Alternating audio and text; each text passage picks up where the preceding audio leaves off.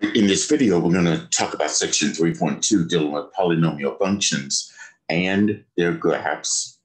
And in this section, we're going to talk about how to identify polynomial functions, recognize characteristics of graphs of polynomial functions, determine in behavior.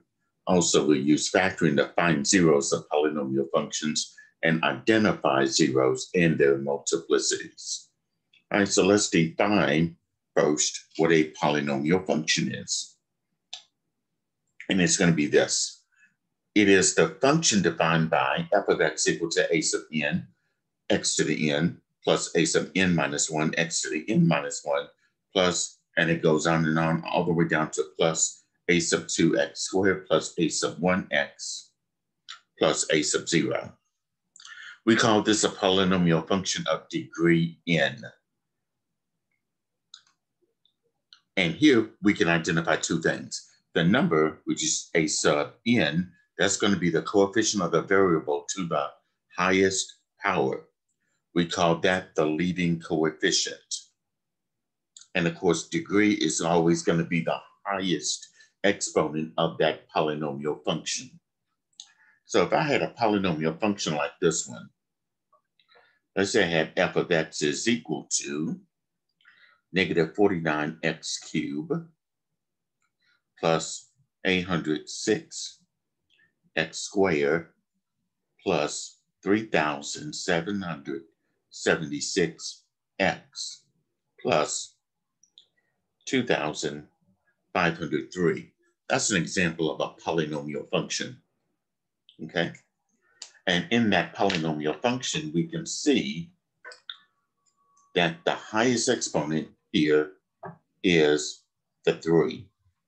That's considered to be the degree of that polynomial function. That's the highest exponent there. It's a third degree polynomial function. The negative 49, that's the coefficient of the variable to the highest power.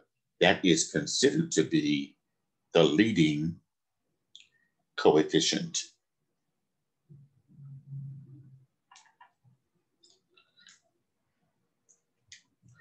Okay. So to be familiar with how to identify the leading coefficient and how to identify the degree of that of any polynomial function. All polynomial functions are considered to be smooth and continuous curves. So polynomial functions of degree 2 or higher have graphs that are smooth and continuous. What we mean by smooth is they're rounded curves with no sharp corners. And continuous means that there are no breaks, meaning I can draw the graph without lifting the pencil off the paper. Okay, so these two graphs that you see here are considered to be smooth and continuous curves. The two on the right are not graphs of polynomial functions. In this case here, you can see that there is a break in the graph, okay? It goes up, then it's gonna come down, and then it jumps all the way down here and then goes back up. That's considered to be discontinuous. There's a break in the graph. Also, this graph here is not a polynomial function because you have sharp corners in that graph. Okay. So do be familiar with what a polynomial function looks like when you're looking at a graph and what a polynomial function does not look like from a graph. All right, every polynomial function does have what they call the end behavior. So that's going to be another definition we need to look at. The end behavior of a polynomial function is the behavior of a graph of a function to the far left or to the far right. So if you look at these two here, we can see on this first graph, this graph is falling to the left and rising to the right. That's the end behavior of the graph. And this one, rises to the left and rises to the right. That's the end behavior of that polynomial function. Now, let's say you didn't have a graph in front of you to determine the end behavior, and you just had a polynomial function. In this case here, we can look at the leading term, which is a sub n x to the n, to determine the end behavior of any polynomial function. Okay. So on the next page, you're going to see what we call the leading coefficient test. That's what we're going to be using to determine the end behavior of the graph of any polynomial function. Let's say as x increases or decreases without bound, the graph of the polynomial function, which is this, where a sub n is not equal to 0, eventually rises or falls. And this is in particular. So here you're going to have two cases here, where your n is going to be the highest exponent in that polynomial function. It's either going to be odd or even. That will be the first thing you do, determine whether n is odd or even. Now, if n is odd, that means 3, 5, 7, 9, and so on. You're going to determine these two cases. You're going to look at your leading coefficient next. So the leading coefficient, which is the coefficient of the variable to the highest power, is positive. That means this is your end behavior for n is odd and the leading coefficient, a sub n, is positive. That means the graph of f of x will fall to the left and rise to the right. Falls to the left, rise to the right. Or if the leading coefficient is negative with n being odd, then your end behavior is going to be this. The graph of f of x rises to the left and falls to the right. Now let's say your n, which is the highest exponent in that polynomial function, is even. That could be squared or to the fourth or to the sixth or to the eighth and so on. Let's say your leading coefficient a sub n is positive. This is your end behavior. The graph of f of x will rise to the left and rise to the right. Or if your leading coefficient is negative, with n being even, then here's your end behavior. It falls to the left and to the right. Okay. Now here's a hint that I provided here. If you have an odd degree polynomial function, you're going to have a graph with opposite behavior at each end. So here, n was odd, and of course, you're going to have opposite behavior.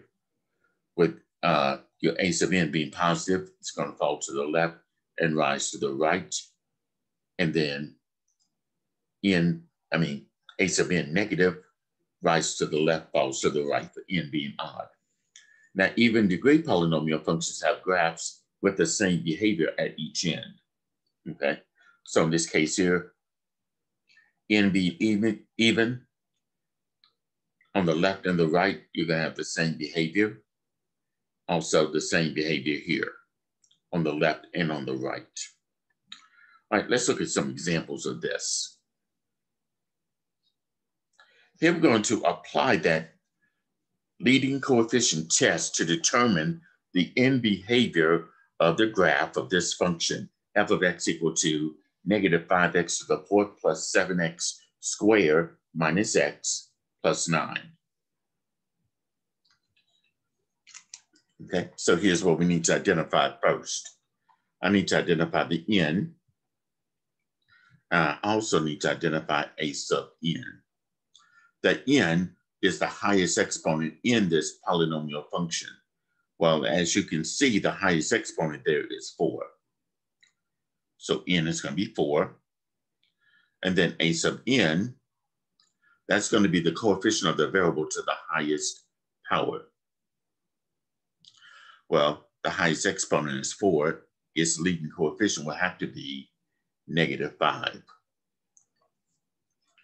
So we need to look at n first to determine whether it's even or odd. Well, n is 4. That's an even number. And a sub n is -5. That's, of course, negative. So going back to this leading coefficient test, n is even and a sub n is negative. So this is our n behavior. The graph falls to the left and to the right. So we can say here that the graph of f of x falls to the left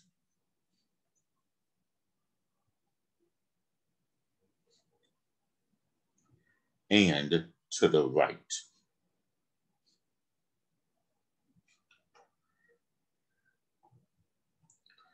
Okay. Now, I believe some textbooks use arrows here to show that it falls to the left and to the right. Okay, let's look at example 2. Again, we're going to apply the leading coefficient test to determine the end behavior of the graph of f of x equal to x to the 4th minus 4x squared. Well, we need to identify the n, and also we need to identify a sub n. The n is the highest exponent in that polynomial function. In this case, is 4. The a sub n is the coefficient of the variable to the highest power. Well, the highest power is 4. Its coefficient is that understood 1. So a sub n, which is your leading coefficient, is going to be 1. And then we look at n to determine whether it's even or odd. In this case, it is even. A sub n, which is 1, that's positive. So that means if we look at our leading coefficient test, n is even, but the leading coefficient is positive. So this is our end behavior. The graph of f of x rises to the left and to the right. Okay, so we can say here that f of x, the graph of f of x, rises to the left and to the right.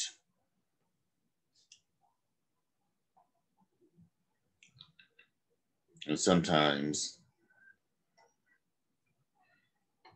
they use those arrows, rising to the left and to the right.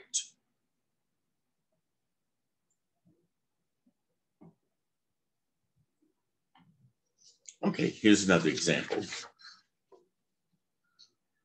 Let's say we had this. We want to use the leading coefficient test to determine the end behavior of the graph of f of x equal to 2x cubed times the quantity x minus 1 times the quantity x plus 5.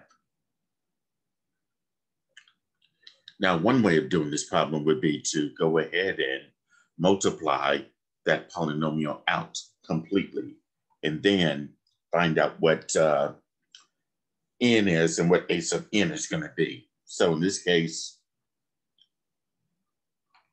I'm going to bring down the 2x cubed, and then I'm going to multiply x minus 1 times x plus 5 using the FOIL method. And that's this, the first term times the first term, x times x, that's x squared. The outer x times the plus 5 would be plus 5x. The inner minus 1 times x will be minus 1x. And then the last times the last minus 1 times the plus 5 will be minus 5.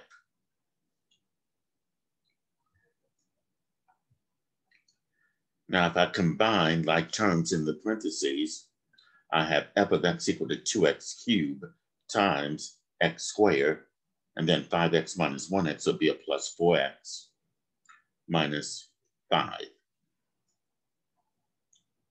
Now I'm going to distribute the 2x cubed over the x squared plus 4x minus 5.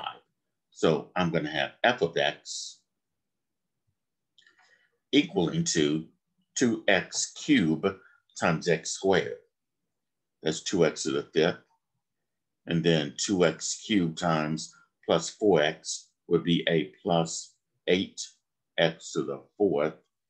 And then 2x cubed times a minus 5, which would be minus 10x cubed. So this is my function, f of x equal to 2x to the fifth plus 8x to the fourth minus 10x cubed. And then the next step would be to go ahead and identify the n and the a sub n. Your n is the highest exponent in that polynomial function, which is in this case 5. And then a sub n is the coefficient of the variable to the highest power. That's going to be 2.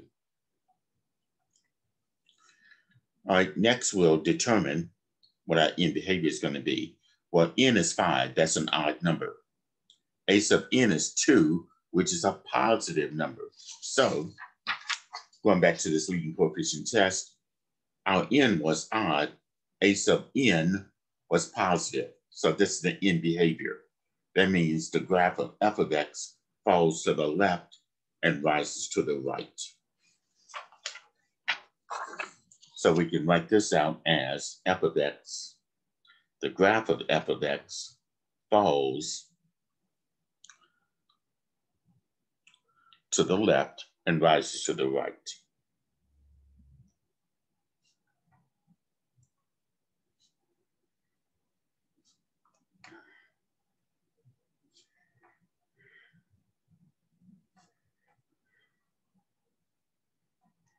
Okay. Graph of f of x falls to the left and rises to the right. And sometimes they use the arrows too to show falls to the left, rises to the right.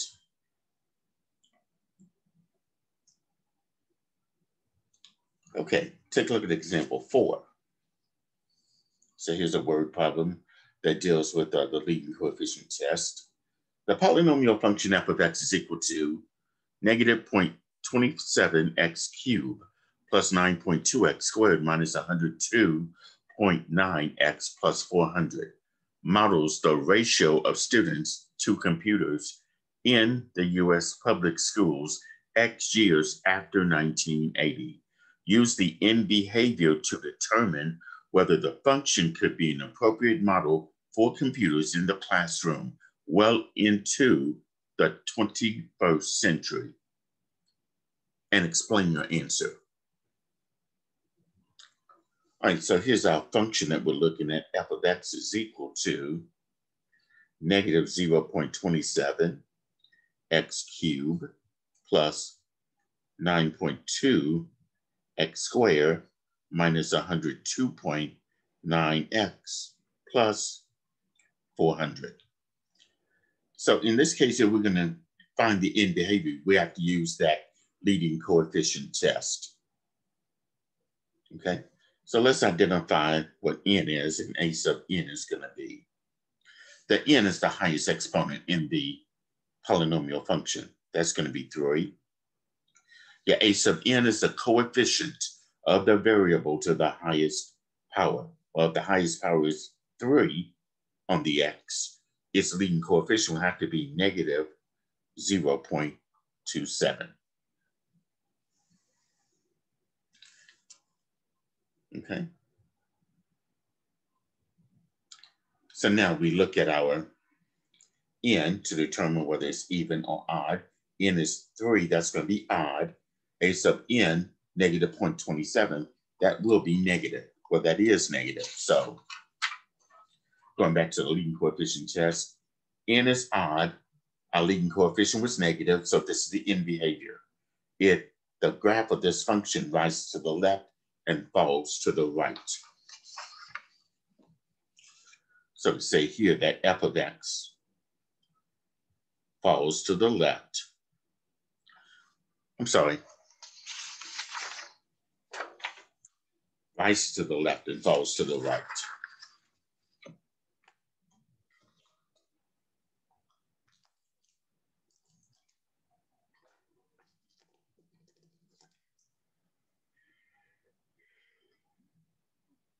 F of x rises to the left and falls to the right.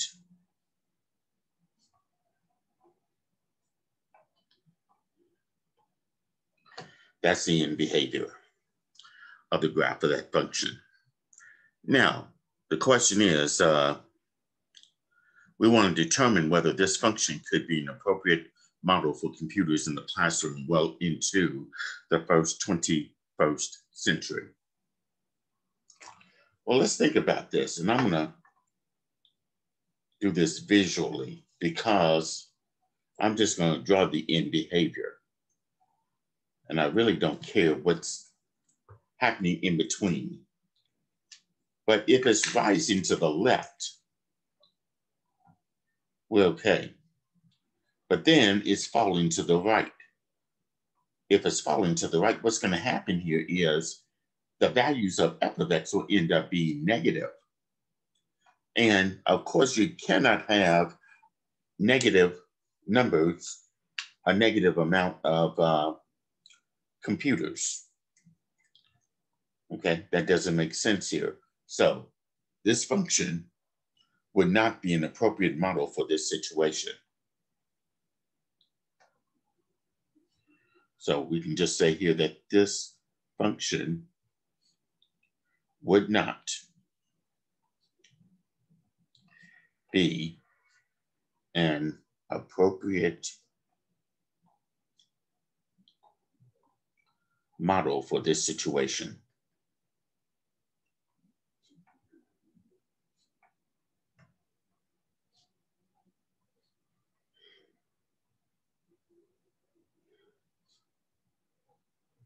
Okay. Because at some point, when our x values get bigger, the values of f of x will end up being negative.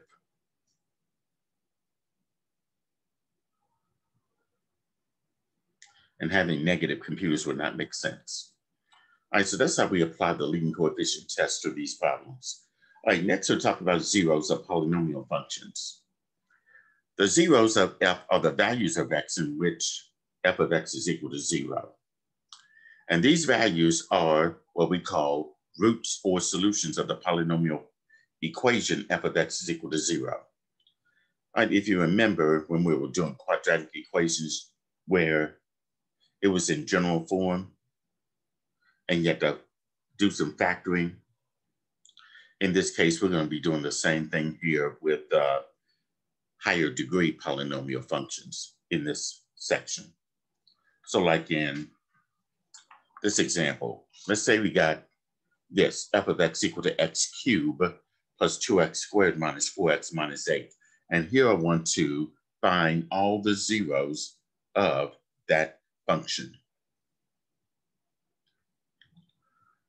Okay. So let me write my equation out as x cubed plus 2x squared minus 4x minus 8.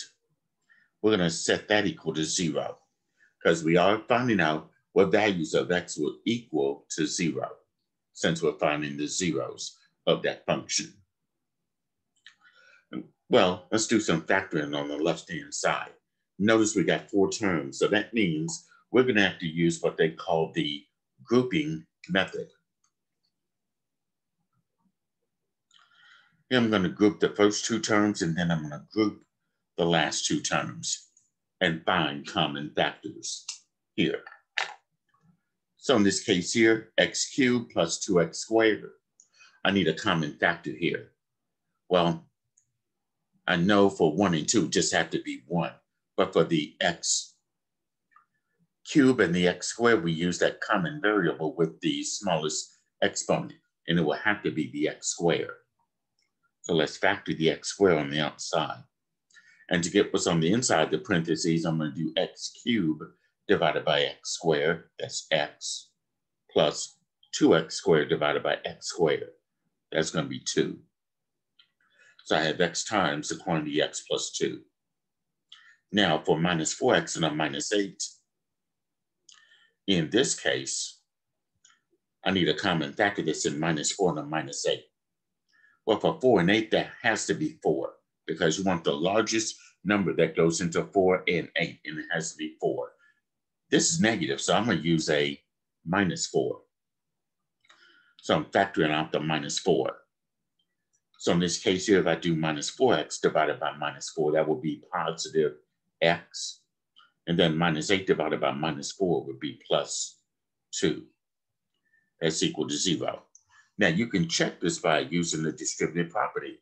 So if you do x squared times x plus 2, that will give you the x cubed plus 2x, and then distribute the minus 4 of the x plus 2. You should get this back, minus 4 minus 4x minus 8. Now you can see the common factor is x plus 2 here and here. So let's factor that x plus 2. And the other factor for that would have to be these terms on the outside, x squared minus 4. And then that's equal to 0.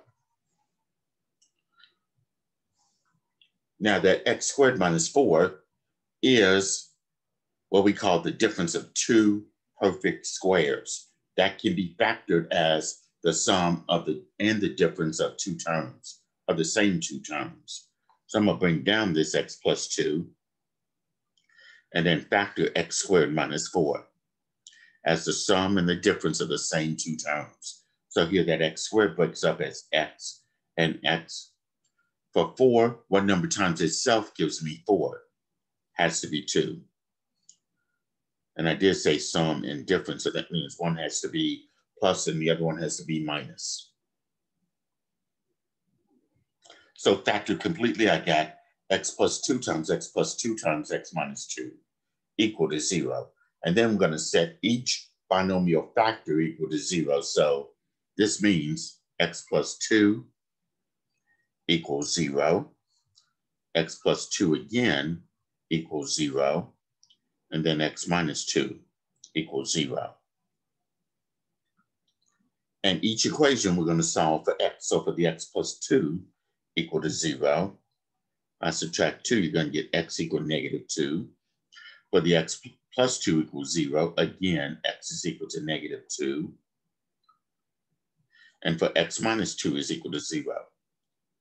If we add 2 to get x is equal to positive 2. So here, the solution for that would be just negative 2 and 2. And as you can see here, negative 2 and negative 2 occurs twice. We call that a double root. And the reason for that is that I get x equals negative 2 twice as the answer.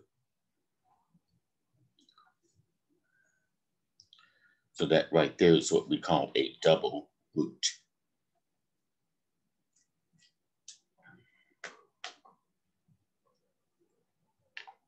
Okay.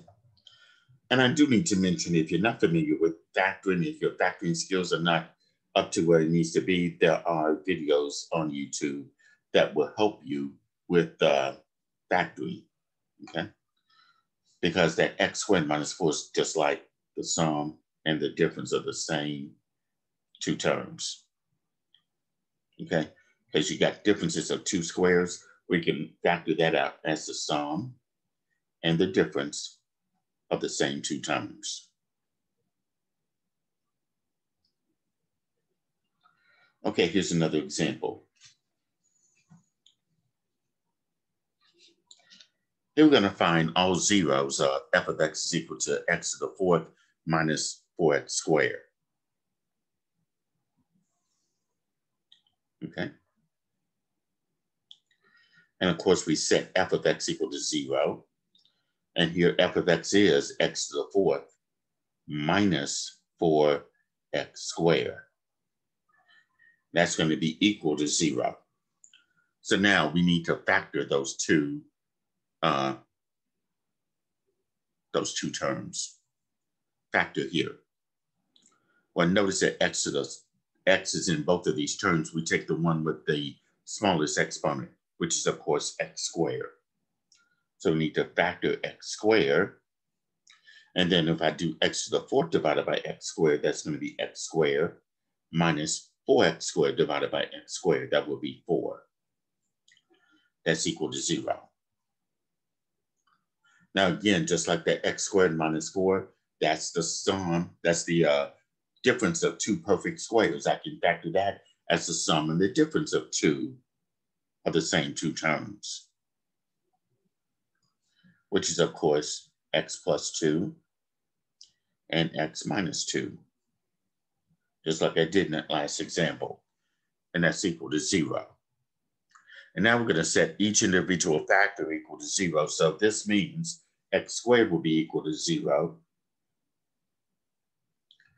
And then x plus 2 is equal to 0. X minus 2 equal to 0. And each equation we're going to solve for x. So for the x squared is equal to 0, the opposite of squaring will be to take the square root on both sides. So that means x has to be equal to 0. And then for the x plus 2 is equal to 0, if I subtract 2, you'll get x equal negative 2. And then for the x minus 2 is equal to 0. That means x is equal to 2. So this is our solution for this polynomial function. We got 0, negative 2, and 2. And that x equals 0, from x squared is equal to 0, we call that a double root, because that x squared equal to 0 means, I'll do this off to the side, means this, x times x equal to 0. So that means x equals 0 and x equals 0 again. That's our double root. And if you look at your highest exponent, there is 4. That means there has to be 4 solutions. And x equals 0 is that double root. Because you have 2 x equals 0s, then negative 2 and 2. That makes up the missing solution. Okay, last thing we'll look at in this video is this, multiplicities of zeros. When you have double roots that I just got through talking about, there's also something called multiplicities. In factoring the equation for the polynomial function f, if the same factor occurs x minus r occurs k times, but not k plus 1 times, we call r a multiplicity, well, 0 in multiplicity k. Okay. If the same factor x minus r occurs k times, but not k plus 1 times, then r is a 0 with multiplicity k. And multiplicities have some relationship with x-intercepts, because when you're finding the x-intercepts, you're finding actually the zeros, or the value of x, where this the graph crosses the x-axis. So here, if r is a 0 of even multiplicity, then what's going to happen here is the graph touches the x-axis and turns around at r. Or if r is a 0 of odd multiplicity, the graph crosses the x-axis at r. So in this case here, if I was to do a graph to illustrate this, I'm going to try to do this one to the right. Let's say R1 is a 0 and R2 is a 0.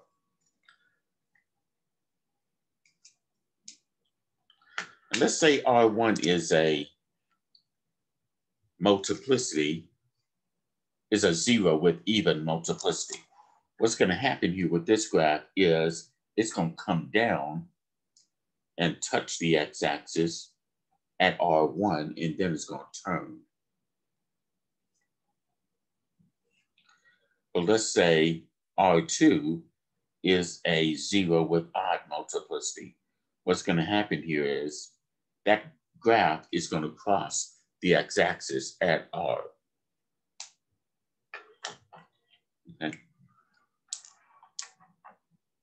So that's what we mean by the behavior of those multiplicities at those zeros. So if we look at example 7, let's say I want to find the zeros of f of x equal to 4 times the quantity x minus 3 times x plus 6 quantity cube, and give the multiplicities of each zero. And then state whether the graph crosses the x-axis or touches the x-axis and turns around at each zero. Okay, so here's my function. F of x is equal to 4 times x minus 3 times x plus 6, and that quantity is cube. Okay, so of course I need to set f of x equal to 0. So that means f of x is at 4 times the quantity x minus 3 times the quantity x plus 6 cube is equal to 0. And notice that it is factored completely. Okay, if it wasn't, then the first thing you'll have to do is factor that polynomial completely.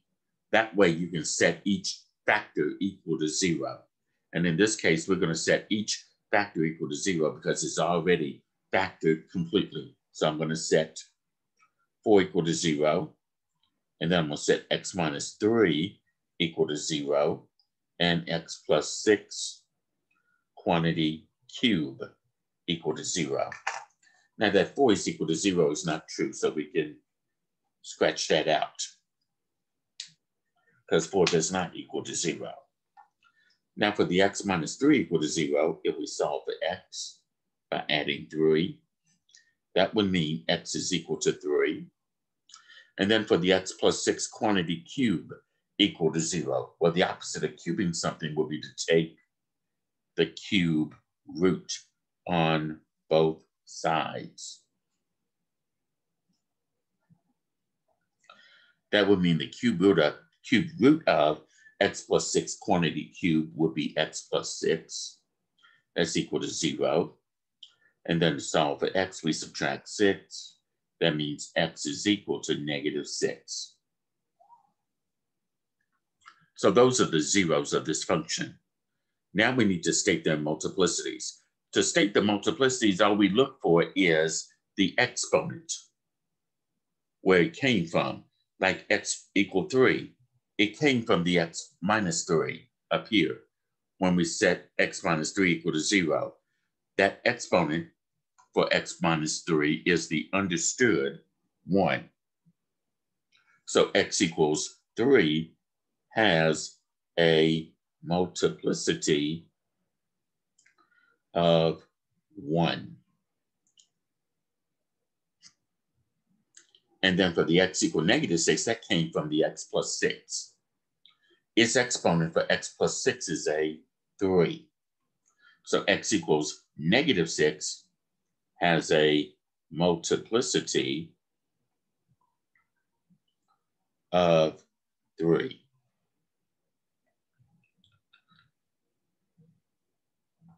And now we're going to use that to determine the behavior at those zeros here. Well, x equals 3 has a multiplicity of 1.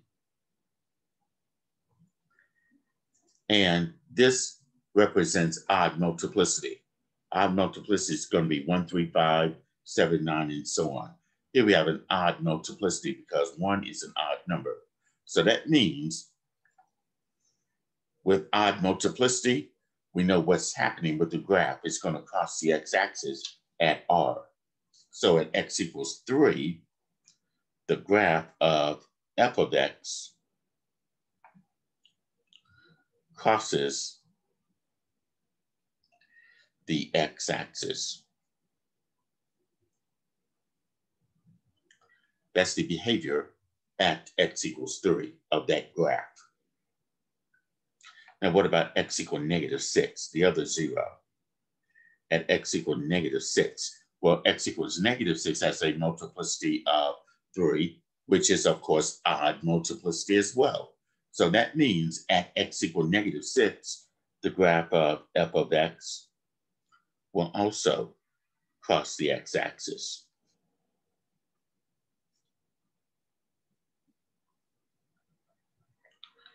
Okay.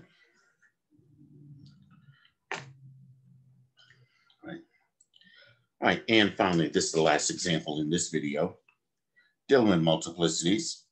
Here we want to find the zeros of the function f of x equal to -4 times the quantity x plus 1/2 squared times the quantity x minus 5 cubed, and give the multiplicity of each zero. State whether the graph crosses the x-axis or touches the x-axis and turns around at each zero. So I'm going to go ahead and rewrite that function, which is, of course, f of x equal -4 times x plus 1/2 squared times x minus 5, and that's cubed. So what I'm going to do here is set f of x equal to 0. So that means -4 times the quantity x plus 1/2 squared times x minus 5 cubed, and that's equal to 0. And it's already factored completely. So in this case here, we're going to set each factor equal to 0. So I'm going to set -4 equal to 0. Then I'm going to set x plus 1/2 quantity squared equal to 0. And then I'm going to set x minus 5 quantity cubed equal to 0. Well, we know -4 is not equal to 0, so we can eliminate that altogether. That's a false statement. Now for the x plus 1/2 quantity squared equal to 0, the opposite of squaring something would be to take the square root.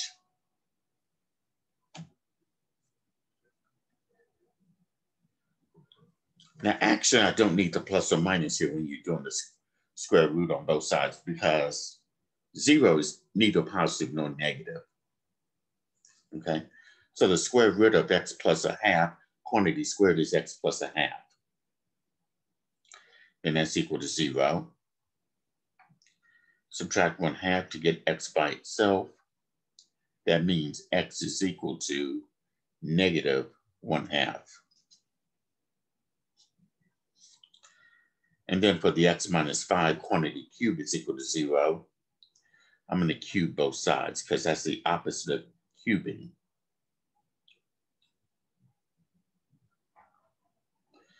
So that means I had x minus 5 equal to 0. Add 5 to both sides, you'll get x is equal to 5. So my zeros here are x equal -1/2 and x is equal to 5.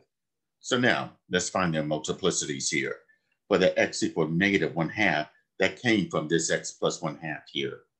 The exponent for x plus 1/2 is 2. So x equals -1/2 has a multiplicity of 2.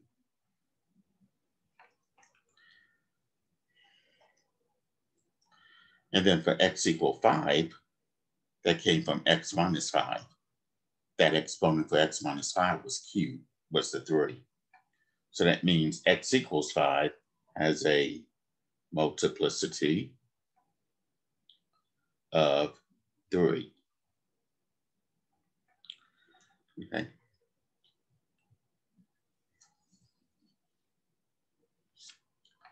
All right, now we need to find out what the behavior is at each zero.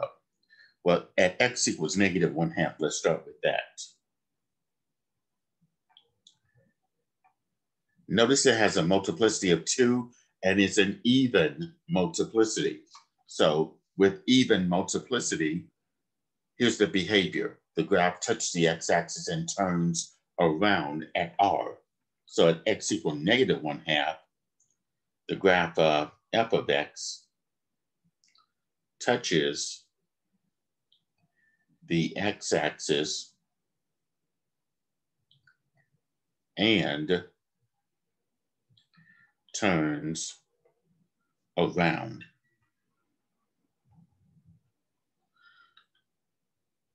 Okay. And now for x equals 5.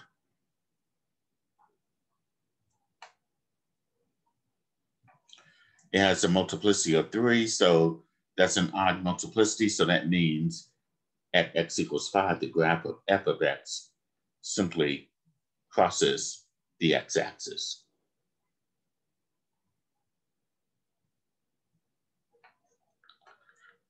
Okay.